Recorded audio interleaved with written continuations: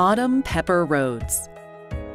Autumn recognized a lack of gender parity within the fields of aerospace and aviation, as well as a lack of opportunities within Girl Scouts for girls to explore aviation. She hosted 3 workshops in her community for young women to learn about engineering and aviation, and invited successful women pilots as speakers to inspire interest in aviation among girls.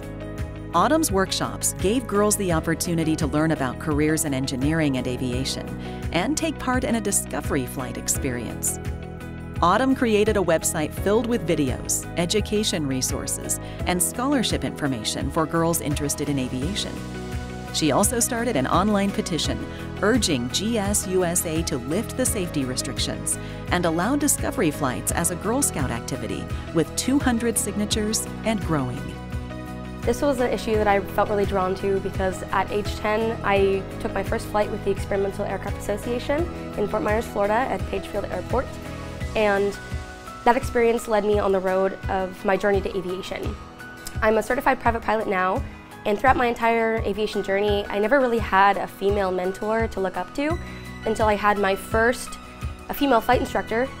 And I wanted to give young women the opportunity to be introduced to aviation and the opportunity to see someone like them and other women that I brought in from the community who are pilots and are successful career pilots or recreational pilots, see other people like them in those positions and just really empower them.